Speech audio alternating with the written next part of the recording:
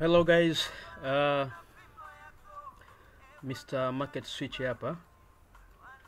This is Mr. Marketswitch.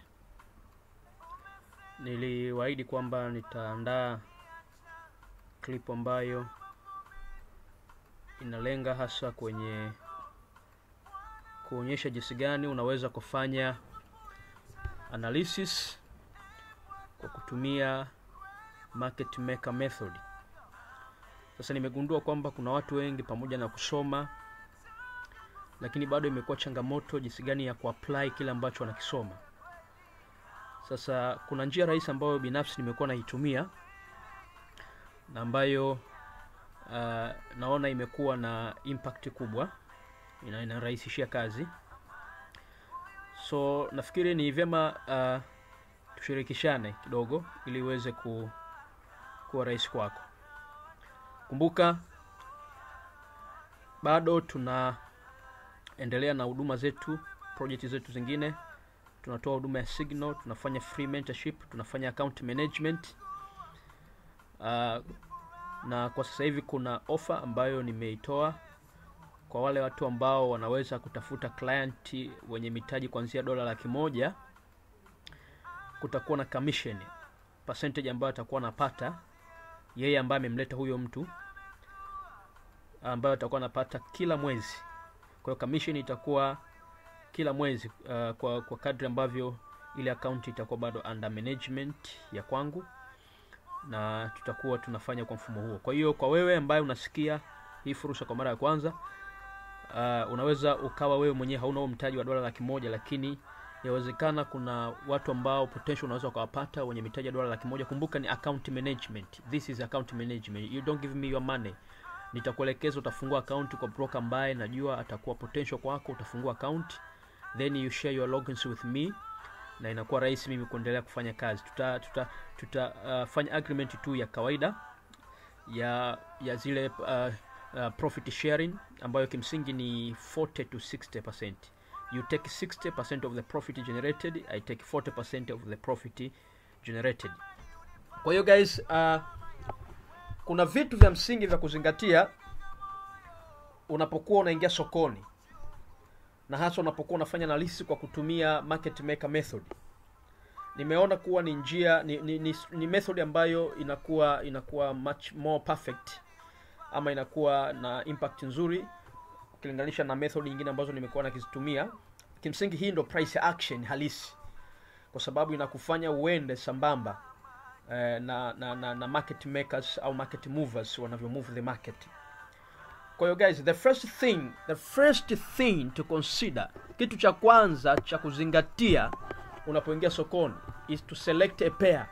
Na kwenye kuchagua pair lazima uchague pair ambayo umezingatia market switch theory.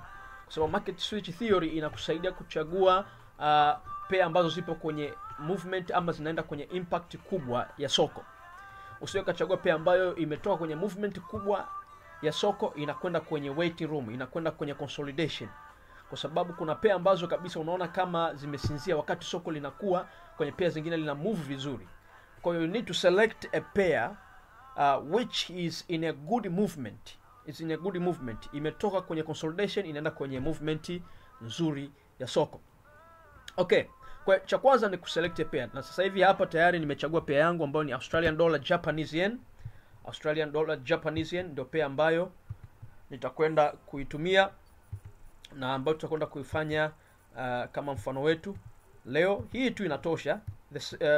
Pair moja tu inatosha kusaidia kuelewa kile ambacho nataka ukielewe. Lakini kitu cha pili cha kuzingatia, use daily chart to identify high of the day and low of the day. Use daily chart to identify high of the day and low of the day. Sasa mimi natumia broker ambaye tayari mimi siku tu ikiisha anakuwa tayari amelocate high of the day na low of the day, au wakati soko linaendelea anaendelea kuonyesha zile locations high of the day and low of the day, ili kukusaidia kufahamu opportunity ambazo zina rise in the market. Kwa hapa nitatumia trend line au nitatumia horizontal line ku identify zile high of the day na low of the day. Na tunaangalia unapokuwa unaenda ku identify high of the day na low of the day, unaangalia the previous candle jinsi ilivyofunga. Kwa hiyo kwa mfano hapa nachukua hii horizontal line ya kwangu, ninakuja hapa, ninaangalia the peak ya previous candle. Peak ya previous candle unaangalia kwenye ile peak kabisa. Naomba ni expand. Unaangalia kwenye ile peak kabisa ya week. Kwa hiyo pale ya previous, kumbuka previous candle ya kwetu ni hii, kwa maana ya siku ya jana. Kwa hiyo unatumia candle ya jana ku identify, kuonyesha au kutambua zile high of the day. Kwa this was high of the day, na low of the day ya previous candle ni hii hapa, ile peak, ile week kabisa pale kwenye low. Kwa we have high of the day, we have high of the day which is this one, and we have low of the day which is this one. Sasa what is the significance of identifying high of the day and low of the day? Hii inakusaidia kuweza kutazama opportunity kwa urahisi zaidi. How? Kwa sababu tunafahamu the concept behind high of the day and low of the day is the market tends to move most of time, 75 to 95%. The market tends to move between high of the day and low of the day. Kwa hiyo lazima uangalie hiyo. Ndio maana unaona hata hii candle ilianza leo ina move from low of the day kwenda kwenye high of the day.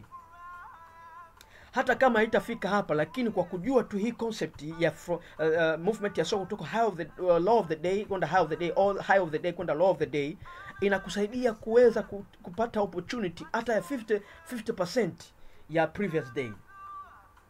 Sijui kama naeleweka hapa. Kwa hiyo sasa baada ya kumaliza hiyo, naomba ni mazi kidogo. Baada ya kumaliza hiyo, what next? What next is, kwa hiyo tunarudi kwenye sasa, tunarudi nyuma kwenye 4 hour time frame. The next point is check the market levels and the reversal patterns on 4 hours time frame. Check the market levels and the reversal patterns on 4 hours time frame. Kwa hiyo tunarudi kwenye 4 hours time frame. Tunarudi kwenye 4 hours time frame. So this is our 4 hours time frame. Naomba ni minimize zaidi. This is our 4 hours time frame. That's better. So kwenye 4 hours time frame tunaangalia nini? Tunaangalia market levels and the reversal patterns. Kwa hii setup yetu imekaa vizuri sana. Vizuri sana. Kumbuka hizi ambazo tumechora, this is high of the day ya previous market, na this is the low of the day of the previous market. Kumbuka tulichora kwenye daily candlestick. Sawa, ama kwenye daily time frame. Now, ukija kwenye 4 hour utaona movement ya jana ilivyokuwa from this highest point to this lowest point. Na movement ya leo imeanza from this lowest point, now it is somewhere maybe 50% ya previous movement ya movement ya jana, 50%. Na ndiko mali soko liko sasa hivi. Kwa hiyo sio ajabu likija likahiti kwenye the previous high. Sio ajabu kwa sababu tayari tunafahamu concept behind high of the day and low of the day, kwamba soko lina move between low of the day and high of the day, or between high of the day and low of the day. Kwa hiyo sasa kwenye 4 hours time frame tunakwenda kutazama picha kubwa ya soko. Picha kubwa ya soko. Hapa tulikuwa tunatazama daily movement tu, lakini kwenye 4 hours tunaangalia picha kubwa ya soko na tunaangalia zile levels za market makers na zile movement zao. So guys, now I want to take you to this point where you can see a big picture of this market. Kabla ya kutazama hii movement hapa, tuangalie hii movement hapa. Kwa nini soko hapa lilitengeneza hii movement? Kuna kitu gani kilitokea huku nyuma? Kuna kitu gani kilitokea huku nyuma? Ama kuna kitu gani kilifanya hii movement ya hapa ikatokea, ikatengeneza level 1, level 2, level 3? Kuna kitu gani kilitokea? Ukitaka kujua hii movement isababishwa na nini, angalia previous movement ambayo ni hii hapa. Angalia previous movement ambayo ni hii hapa. Sawa sawa. Ukiangalia hapa kuna hichi kitu unachokiona hapa. Kila movement inasababishwa na previous movement, previous behavior of the market. Sasa tunataka tuangalie behavior ya hii soko hapa ilisababishwa na behavior ipi ya soko huku nyuma. Kwa tunapochora tunaona hapa soko lilitengeneza like triple top. You can consider this like triple top. Top 1, top 2, top 3. Na hizi tunazita triple top, lakini kwa lugha ya market makers tunasema this were stop hunt. They were stop hunt. How were this stop hunt? You see, the market went up to this level and it was moved down. Ikatengeneza like M pattern. This one ikatengeneza like M pattern here. So once it created this kind of M pattern, it also went down. And here at this candle, hii candle nyekundu hapo unaiona hii, kuna watu now they were thinking it's now a bearish market, and they started selling at this candle after this pullback here. Unaona candle iliyomenywa. So when this candle started going down, now people were thinking now this is a bearish market. So there are people who went in here, start selling at this candle, and the next candle, and the next candle went up a little bit. And now when the other candle started, remember kuna watu bado walikuwa sokoni hapo wakiwa wanafikiri it's a bearish market. When the other candle started, you see what happened? The candle moved up very fast, and it make it look like it is a breakout of this resistance here, this one. They make it look like it was a breakout. Let me extend this a little bit. Yes, here. Kwa walifanya ionekane kama ni breakout hapa. You see this wick. Kumbuka, this is a stop hunt, which means wakati watu wako short hapa, wako short hapa, kwa maana ya kwamba wamesell hapa, there are a lot of people who put their stop loss. Kuna watu wengi waliweka stop loss zao above this resistance.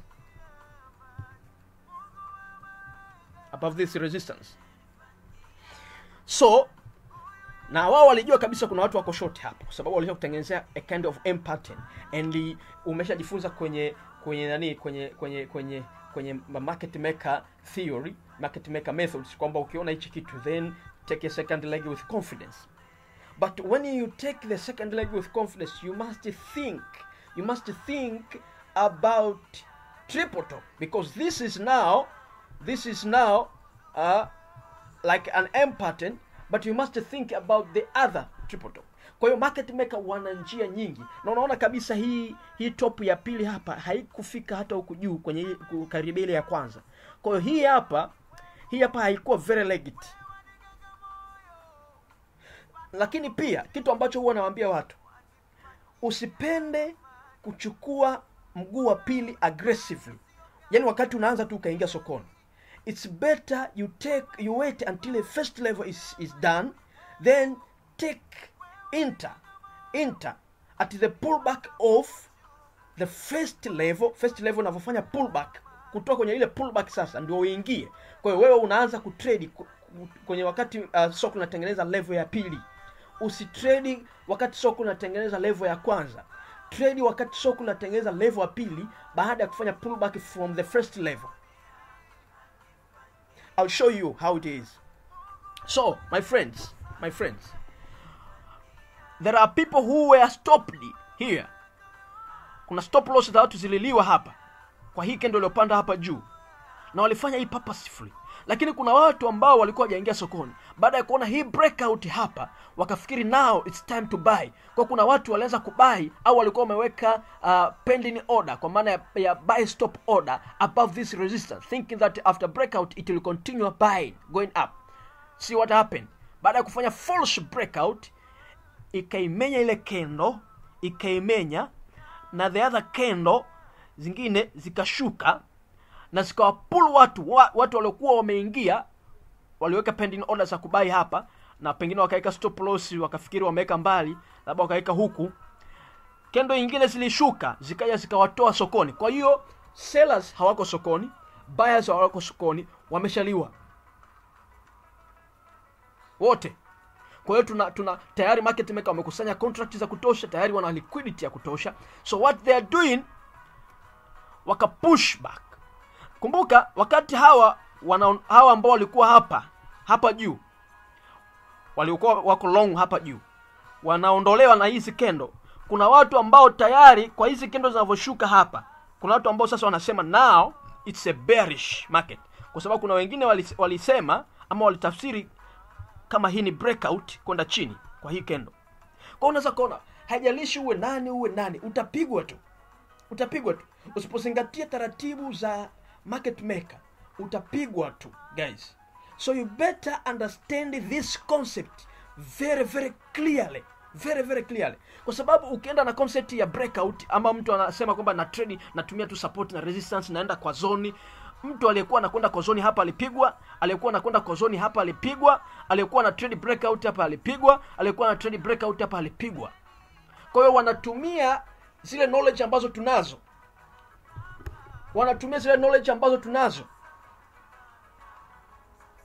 Na wanatumia hizo kukupiga. Kwa hiyo you have to be very careful. Na hichi ninachokwenda kufundisha ni kitu ambacho kitakwenda kukusaidia ndugu yangu. And you better listen to me very careful. I don't want you to repeat the same mistakes. Once you understand and master this concept, please don't repeat the mistake. Please. You see, hawa watu ambao walikuwa wamefikiri this is now a breakout, waka place orders za kutosha hapa, wakaweka position zao. See what happened? The market behaved a little for few pips. Unaona, likwenda pips kadhaa, like 23 pips, and see what happened thereafter. Boom, me pull back. Na kumbuka watu waliweka order zao hapa za kuseli, kuna uwezekano mkubwa waliweka stop loss huku juu. And see what happened. Okay, let me tell you something else. Kuna watu ambao wana trade without stop loss, they think they are safe. Angalia hichi hapa. Afu angalia hii level hapa.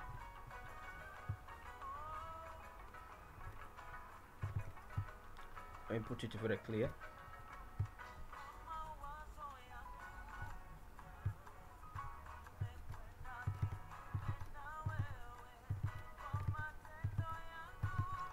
Yes.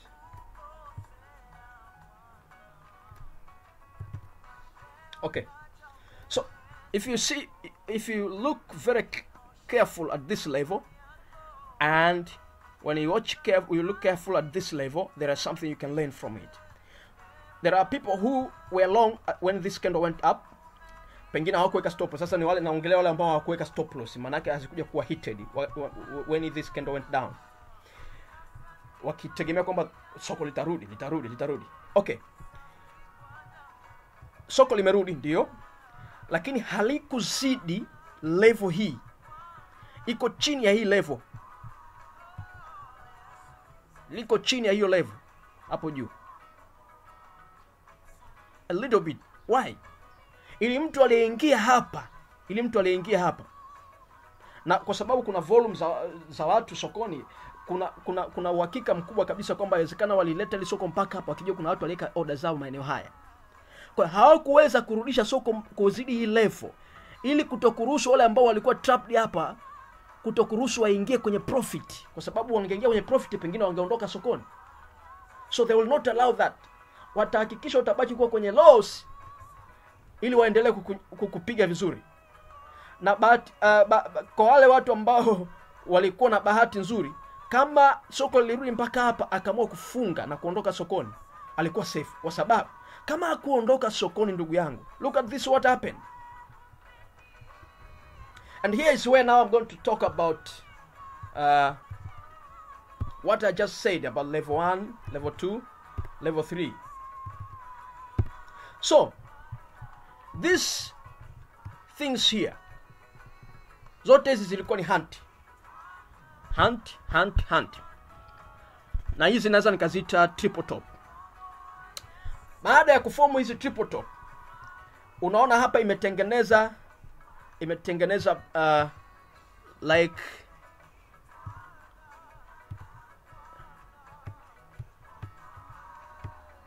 like a pin bar. It's a bearish spinning top hapa. na bahati nzuri imetokea kwenye 4 hour. Ukiona soko limekamilisha, kumbuka hapa litengeneza top ya kwanza, top ya pili, lakini lilipokuja kutengeneza level 1, soko lilipokuja kutengeneza level 1 kwenye ile pullback ya level 1, haikuruhusu kutengeneza level 2. Sawa sawa. Kwa hiyo sasa kama wewe uliingia hapa ukifikiri kwamba soko halitatengeneza another top, kama uliingia hapa, stop loss yako ulipaswa kuiweka above the previous hand. Sawa, the previous hand. Hapa this was not a previous hand, kwa sababu hapa ndio soko lilikuwa linaanza kutengeneza pattern. Kwa hiyo uweze kuconsider hii kama previous hand. Sawa. And wakati soko linashuka hapa kutengeneza hichi kitu, usingeingia hapa at this point, kwa sababu bado hajamaliza kutengeneza level 1. This thing here hapa yawezekana ingekuwa very convincing kwamba imemaliza kutengeneza level 1. Kwa hiyo ilipofanya pullback, kwa sababu nimeshakwambia kwamba utaingia kwenye level ya pili wakati imefanya pullback, kuna watu wengi sana waliingia hapa kwenye hii candle nyekundu inaoshuka hii. Kuna watu wengi waliingia hapa. Kwa nini? Kwa sababu walikuwa convinced kwamba tayari imemaliza level 1. Sasa limefanya pullback, sasa linatenda kutengeneza level 2. Kwa hiyo waliingia hapa. Kwa hiyo nina advice kwamba kama utaingia kama hawa walioingia hapa, stop loss ungetakiwa kuiweka above this. Kwa nini? Kwa sababu kama unafanya hunting nyingine kama hii, hawataruhusu kuja kuwa trigger hawa ama kuwafanya hawa ingia kwenye profit. Kwa hiyo hii stop loss yako itakuwa safe na itakuwa correct. Kwa hiyo hata kama utakuwa kwenye loss hapa, endelea kuhold kwa sababu soko litabehave sometime soon. Na hapo unaona kabisa lishatengeneza hii pin bar, spin top. Kwa hiyo limebehave vizuri kabisa. Kwa hiyo kama ulikuwa umeingia hapa, manake kutoka kwenye half of this candle utakuwa tayari uko kwenye profit 54 pips profit. Lakini pia kwa mtu ambaye alilikuta soko tayari limetengeneza top ya kwanza, top ya pili na top ya tatu, akalikuta liko maeneo haya, akaona limeshamaliza hapa, manake alikuwa anaingia very aggressively, confidently, kwa sababu soko limeshamaliza 3 tops. Kwa hiyo kama limemaliza 3 tops, halina namna, lazima lishuke, kwa sababu tuna pattern za aina tatu kubwa ambazo tunazitumia. Kuna double top, triple top, head and shoulder, kwa maana ya bearish patterns ambazo ni famous zaidi. Kwa hiyo hapa hatuna top 4, tuna top 3 ambazo ndio tunazitumia kwenye soko la forex. Kwa hiyo guys, hapa ungeweza kuingia confidently na ukaanza movement na hii, wala usingesubiria hii pullback ya level 1. Kwa hiyo hii ni level 1 ya triple top, level 1, lakini pia ikafanya pullback. Kwa watu ambao not aggressive, ongeza kuingia kwenye hii pullback, kwenye hii level hapa, ongeza kuingia hapa, tengeneza level 2. So this is level 2. Thereafter ikafanya pullback hapa, imefanya pullback hapa, imetengeneza level 3. This is level 3, right? So baada ya level 3 tunaona kuna sasa inatengeneza reversal pattern ya kugeuza soko. Imeanza kutengeneza reversal pattern ya kugeuza soko. Ilichukua muda mrefu sana, inawezekana ilichukua siku nyingi sana mpaka kukamilisha hii kitu. Lakini kwa trader ambaye alianza movement hapa mpaka hapa, atatambua kabisa kwamba it will take time for this market to behave ili kufanya correction ya hii movement. This is the correction. What you see here is the correction of the previous movement down. Sawa. Kwa hiyo hii ni reversal pattern, as you can see. Hii ni reversal pattern na hii ni W pattern ambayo unaiona hapa chini. Sio kwamba lazima W pattern ionekane iko very very smart, lakini cha msingi ionekane ile pattern ionekane. So you can see something like this, guys. You can see something like this.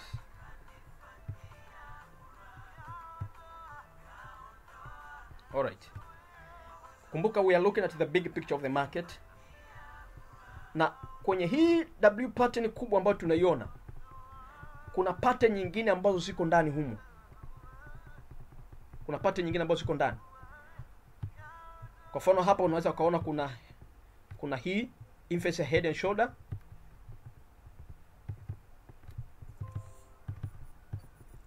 Kuna inverse head and shoulder. Tungekuwa tunatazama kwenye small time frame tungeona kwa uzuri zaidi. Kwa hiyo this is the head, this is the one shoulder, this is the other shoulder. Kwa hiyo hizo, that is what I call inverse of head and shoulder. Ni pattern ndani ya pattern. Lakini tukiconsider hii pattern kubwa, W pattern, unaweza kaona this is the level 1. Sawa sawa? And this is the level 2. This is the level 3. Then reversal pattern down.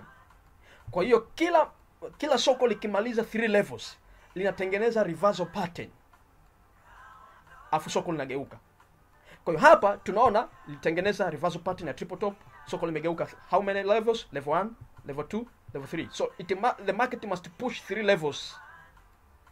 Alafu litatengeneza reversal pattern as you can see here.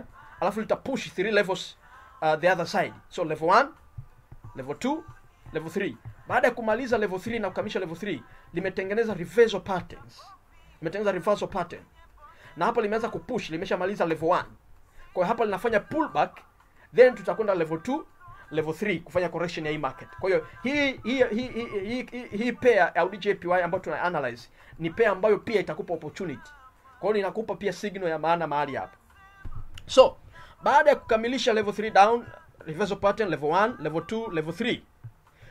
Na jinsi gani tunahesabu hizi level? Do you see this? This is the reversal pattern. Sawa sawa? Mguu wa pili unapoanza wa kutengeneza W pattern, ndo tunaanza kuhesabu. Na ile level inayokuja mpaka kwenye neckline. Ile level ya kwanza inayokuja mpaka kwenye ile movement ya kwanza inayokuja mpaka kwenye neckline kabla ya pullback. Neckline, where is neckline? Our neckline is here. Kwa level ambayo imekuja mpaka kwenye neckline ni hii, kutoka hapa mpaka hapa. Hii ndo tunairegard as level 1. Sawa? Ndio tunaregard as level 1. Baada ya level 1 huwa kunatengenezwa kitu kinachoitwa V pattern. V pattern ambayo tunaiona hapa. Hii V pattern unaona baada ya kukamilika hapa imekuwa sababu ya kutengeneza sasa level 2. Kwa level 1, this is the level 1, then V pattern, then V pattern inakuwa sababu sasa ya kutengeneza level 2. So level 2, then pullback, level 3. Kwa hiyo endapo wewe umechelewa ukakuta soko labda linafanya pullback, wait.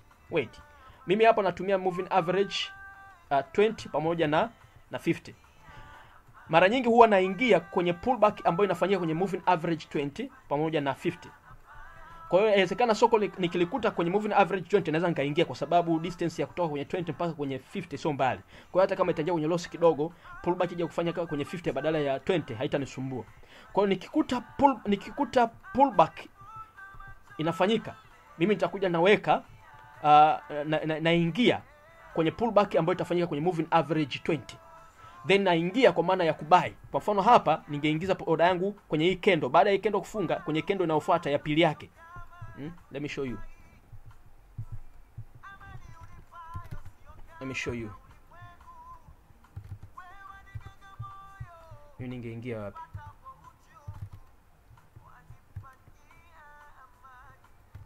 So this is level 1. So unaona pullback. Do you see this candle? This is a pin bar. Mimi hii tu kwa kuona hii pin bar hapa ingenipa ujasiri wa kuingia. Yaani ningeingia hata list hata na hii candle ingekuwa imeshafika half, au ningekuwa nimeweka pending order yangu, above the high of the pin bar. Hapa. Ningekuwa nimeweka pending order yangu ya buy stop. Wakati hii candle yenyewe bado iko hii hapa, wakati bado iko chini, ningekuwa nimeweka pending order yangu hapa high, above the high of this pin bar here or this pin top, ningekuwa nimeweka pending order yangu ya buy stop hapa. Kwa nini? Kwa sababu nafahamu tayari ina bounce kwenye 20 moving average. Kwa hiyo once it comes up, sitaki niingia kwenye loss. You see the movement. Kwa hiyo kutoka hapo inatengeneza movement ya pips ngapi? Tuna pips kama 170 up kwenye level 2. Baada ya level 2 ikafanya pullback, a little bit kind of pullback. Hii pullback haikuja kwenye 20 moving average. Tungeweza kuconsider vitu vingine kama support like this one, kwamba kulikuwa kuna support hapa. Kwa hiyo inawezekana ilikuja ka bounce kwenye support, then ikaja ikatengeneza level 3. Baada ya level 3 soko liligeuka mara moja. Kwa sababu hii ni 4 hour, usingeweza kuona sababu ya hii soko geuka hapa, lakini tukirudi kwenye small time frame tunaweza kugundua kwa nini soko liligeukia hapa. Kuna uhakika kabisa kwamba kutakuwa kuna reversal pattern kwenye small time frame, ndio maana soko likageuka. Lakini that is not an issue, kwa sababu sisi tunaangalia picha kubwa. Tutasubiri kwa sababu level 3 ungeweza kuingia for short time, lakini a sure trade ya kutake ni baada ya kukamilisha mguu wa kwanza na kutengeneza hii kwenda kutengeneza mguu wa pili. Baada ya hapo sasa hapa ndo ungeingia kwa ujasiri. Kwa nini? Kwa sababu imesha kuonyesha kwamba ni this is the M pattern. So this is top 1, this is second top. Kwa hiyo hapo ungeweza kuingia kwa ujasiri kwa ajili ya kuja kutengeneza level 1. Thereafter unasubiri pullback level 3 na level 2 and 3 na kuendelea. So guys, kwenye kipengele cha 3, check the market levels and the reversal patterns on 4 hour time frame, inakwenda katika mfumo huo. Kwa hiyo tumeangalia levels, tumeangalia na reversal patterns ambazo zinatengenezwa. Kwa hiyo tunaweza tukaona jinsi gani ya kutazama opportunity katika mfumo rahisi sana ambao utakusaidia. Lakini baada ya hapo sasa kipengele cha 4, locate the levels and the reversal pattern. Tumesha locate reversals na levels, tumesha locate pamoja na reversal patterns ambazo ndio hizi. So this one here is an M pattern. That one is an M pattern. See? So, what's the other point? The other point is locate intraday cycle on 15 minutes time frame. Sasa hapa tumeshamaliza kwenye 4 hour. Kwa hiyo tunafahamu kwamba now it is a downtrend. Kwa nini? Kwa sababu tayari imeshatengeneza reversal pattern. Kwa hiyo inaenda kutengeneza downtrend. Downtrend yenye level ngapi? Downtrend yenye level 3 kwenda chini. Sawa guys. Kwa hiyo kwa sababu tayari tunajua ni downtrend, opportunity tutakazoziangalia kwenye Audi JPY, achana na hii ambayo ina buy. Opportunity ambayo tutaziangalia, sure opportunity, ni zile za kufanya nini? Ni zile za kuseli. Ndio zitakuwa sure opportunity. Pamoja na kwamba sometimes kuna kubuy ndani yake, lakini ambazo tutaziangalia ambazo ni sure opportunity ni zile za kufanyaje? Ni zile za kuseli. So we go back kwenye 15 minutes time frame ambayo ndio itakuwa entry yetu ya soko, na ndio mahali ambako tutakuwa tunaingia. Kumbuka nimeondoa kitu cha muhimu sana. Kumbuka zile high of the day na low of the day hatuziondoi za previous. Tunaendelea kuziacha kwa sababu zitatusaidia kuangalia soko, kuangalia intraday cycles kwenye 15 minutes time frame, tunaziacha. Niliziondoa. Kwa baada ya hichi kitu, then you can see this point here. Ili ni soko ili ni soko la jana. Ili ni soko la jana. Naomba ni weke alama vizuri kabisa hapa ili ieleweke.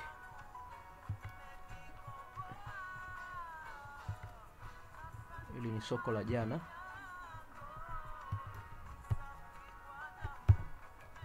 This is the yesterday market. Lianzia hapa. Alright. So, and it was a bearish market.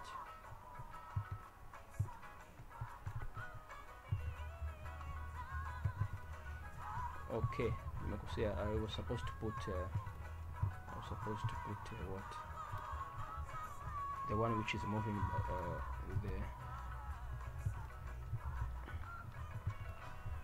with the chart. So here I put A and all right. Kwa hiyo hapa unaweza kuona hii nimeweka A ambayo inaenda na soko, inatembea na soko. Kwa hiyo hii itakuwa inaenda na soko. So guys, this point soko lilifungua hapa siku ya jana, so likashuka likatengeneza this kind top 1, kashuka katengeneza top ya pili, then this is intraday cycle. Kwa hiyo imetengeneza two top kwa maana ya siku ya jana. This was high of the day, high of the day of yesterday market. Kwa hiyo and this high of the day of the yesterday market ukaona ikashuka kwanza, ikashuka pili, ikafanya kind of consolidation here, lakini ikaja ikashuka ikakamilisha. Kwa hiyo hapa this is the low of the day, this is the low of the day, this one here is the low of the day. Na unaweza ukaona kwenye low of the day kwenye intraday cycle, kwa nini soko sasa hivi lina buy? Kwa sababu kwenye low of the day ya intraday cycle tunaona kuna reversal pattern hapa ambao ni inverse head and shoulder, imetokea kwenye low of the day. Kwa hiyo mtu ambaye alikuwa anajua concept ya masuala ya high of the day na low of the day, alipokuja kwenye 15 minutes time frame akakuta kuna inverse head and shoulder kwenye low of the day, low of the day, akakuta kuna hii kitu kwenye low of the day. Maana yake nini? Maana yake ni kwamba alichukua hii trade from this point, kwenye second shoulder hapa. Inawezekana alipanda na hii au aliingilia maeneo hayo kwa maana ya kuzingatia shoulder ya kwanza hapa, level zile. Kwa hiyo amepush mara ya kwanza juu, amepush mara ya pili, and this time around ina push. Kumbuka hii ni live guys, this is the live market and you can see the market is moving. So hii ina push mara ya tatu, na lazima itapush mara ya tatu. Hii mara ya tatu inawezekana ikaja up to the high, the previous high of the day, ambako ndo highest point ama the highest target of the day. Kabla ya kureverse ilikuja ilikuja kubehave, kutengeneza level 2. Sawa. Kwa inawezekana ikaenda paka kwenye high of the day ama ikaishia kwenye kwenye 50 level of the high of the day, 50% movement ya previous high of the day, kwa maana ya previous candle, alafu ika-reverse kutengeneza level 2, kwa ajili ya kubehave kulingana na levels ambazo tumezihesabu kwenye 4 hours time frame. So guys, this is how you analyze the market. This is how you analyze the market. Ukishafahamu market makers method, unaweza ukachukua opportunity, ukatrade hata pullback kama hii, una trade hata hii. Kumbuka Audi JPY tunaona hapa ina buy, lakini opportunity trend yake ni down trend. Kwa nini watu wengi wao wanakosea, wanajikuta kwenye loss kubwa? Unakuta ana take trade kama hii, inampa hela tu leo, anaweka position nyingi akiamini kwamba this is the pair to make a fortune. Lakini inapokuja kugeuka anashangaa kwa nini imegeuka. Kwa nini? Kwa sababu ulikuwa ufahamu trend ya soko ni ipi. Trend ya soko ni down trend. Hapa ilikuwa inafanya pullback tu, na ilikuwa na movement kubwa. Unaona? Na inawezekana imekupa hela nzuri, kwa sababu kutoka hapo mpaka hapa, hapo ilipo sasa hivi ni pips kama 159. Kwa low size ya moja ni $590. Kwa mtu ambaye hajawahi kutengeneza $590 akawa ameiwahi hii, atakuwa anaona kwamba tayari ameshajua trading strategy kubwa duniani ya kutrade, lakini kwa sababu alikuwa hafahamu levels zinavyokwenda, soko litakapomgeukia ndipo atakapoanza kulia.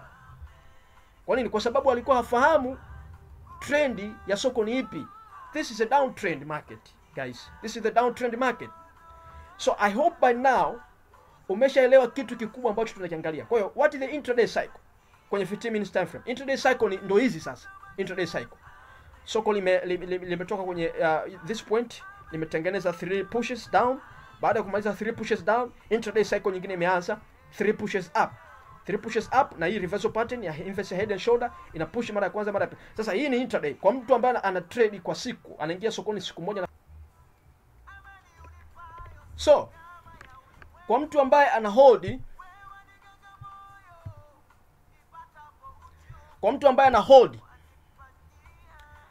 ana uwezo, ni vizuri azingatie 4 hours. Lazima azingatie 4